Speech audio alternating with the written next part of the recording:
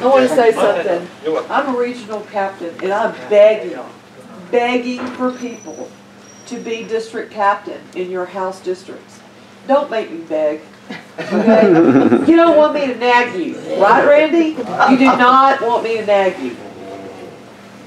It is not difficult to be a leader in your just individual house district, but if you force people like me and Randy and others who have stepped up to the plate to be leaders, to beg you to be a district captain, that slows the whole movement down, that slows the whole process down, and we can't educate people on the level that we need to get them educated.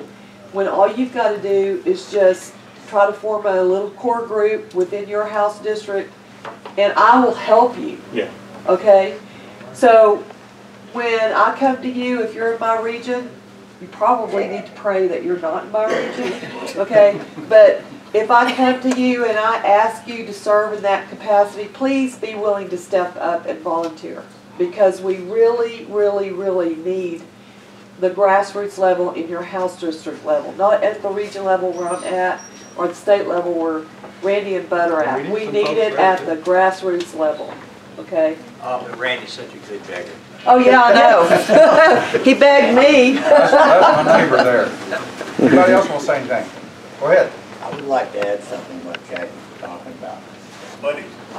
I talk to people almost every day, and I find there are a lot of people who've never heard of convention of states, never even realized just how bad our government is, how bad it is.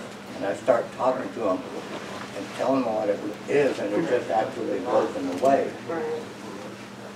And I haven't found anyone that I've talked to that said, no, I'm not going to do it. Everyone else has agreed to it.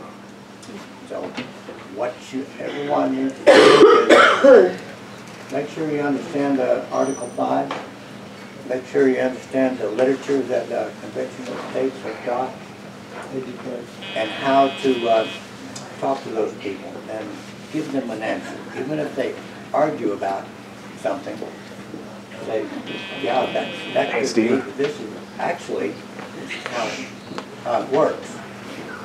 Be nice to them, don't argue with them, just be yourself, and you're going to be all right. Grassroots grows 1 to 1. Yep. Brandon, It's like the gospel did. Yeah.